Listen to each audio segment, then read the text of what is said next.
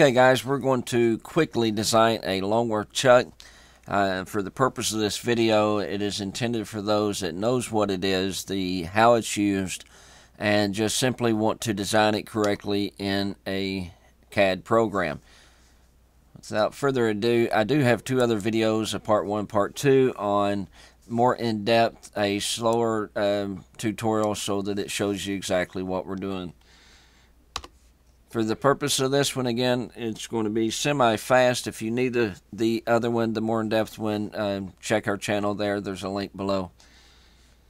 If your lathe is 10-inch, then, as mine was, you need to establish your outer working perimeter.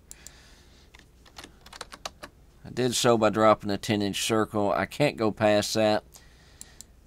Likewise, on the inner, depending on what faceplate you're using, chuck or whatnot, determine what is the smallest diameter you're allowed to go so that you don't get in trouble.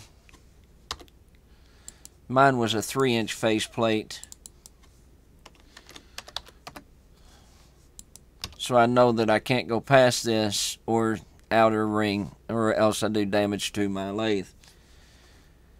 I don't want my actual jaws of my clamp to move that far, so I'm going to drop in a 1/2-inch clearance on both perimeters, and this will allow me to safely operate my chuck without damaging, again, my lathe. It does you no good to establish a 10-inch perimeter if you allow the jaws of the chuck to move out or in, either way. Now, depending on the size of the number of slots you want in your chuck, you can do this however way you want to. I'm using 6 jaws, so I'm going to go with 6 points of reference, and this will allow me to put in some arcs that will appropriately work in my design. Now, you could simply draw an arc, but guys, I tried that. It does not work very well. It's impossible to get a nice fluid action. This method does work. Whatever method you choose, it won't hurt my feelings. I'm going from the outer section all the way across center to the outer side of the small ring. That's 6.5 inches. So that tells me if I draw a circle centered here, that it will be 13 inches in diameter. And this will allow me to make a nice, good fluid arc. So if I drop this in, I can see that this arc here is the one that I'm going to be using. I'm going to do a quick trim now. I'm going to trim off the extra that I don't need. We're using Bobcat. I also use... we're using Kanban for this. I use Bobcat, AutoCAD, and a few others. So whatever program you're using, it will still work quite the same. I'm just doing a trim quickly. I didn't do a quick trim so I can show you exactly which pieces you need to take out. The outer ring and one of the two here. I like leaving the top just because it's easier to see for me. I want to duplicate this several times around the point, but before I do, I want to make the slot the correct opening. I'm going to do so by making an open offset. My slot needs to be 1/4 inch, so I'm going slightly over on both sides. This makes a nice even slot. I remove the line reference. If you're using a 1/4 inch bit and your slot's going to be 1/4 inch, then by all means just make the slot. Nothing more you have to do there. I'm going to take this, I'm going to create a polar array from dead center.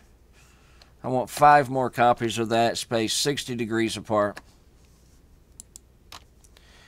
This is going to be 2 plates, so I'm going to get rid of the unnecessary pieces that I don't need at this point, which is simply the inner and outer perimeter. I'm going to leave the overall diameter and the faceplate diameter for this point.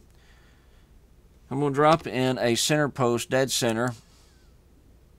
That will tie the 2 plates together. I'm going to be using a 5/16 inch bolt, so that's what I end up with. Depending on the faceplate you're using and how it ties in, you may have to drop in some mount holes. you would do that, however you see fit. Again, polar array works nice. It makes it very even, so that you know that your specs are dead on and still center. If your faceplate has 4 holes, then you make 3 more copies. 6 holes, 60 degrees, whatever the case may be. That drops in some mount holes for my faceplate to attach to it. I see an option that most people go with is finger hose on the outer rim.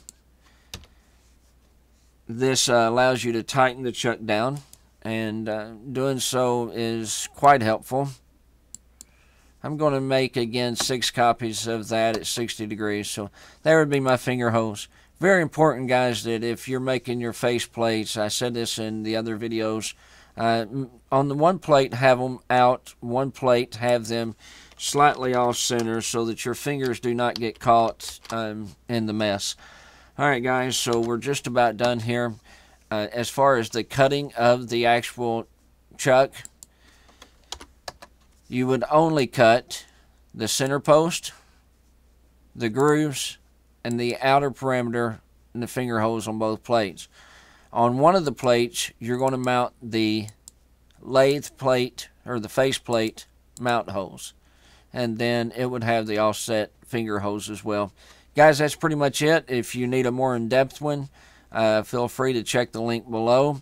Otherwise, thank you for watching. We're going to have a lot more great videos coming up with simple tutorials, some more complex, some projects, and as always, I'm going to try to include the DXF file. If you don't have time to design it, the DXF file is below. Have a great day.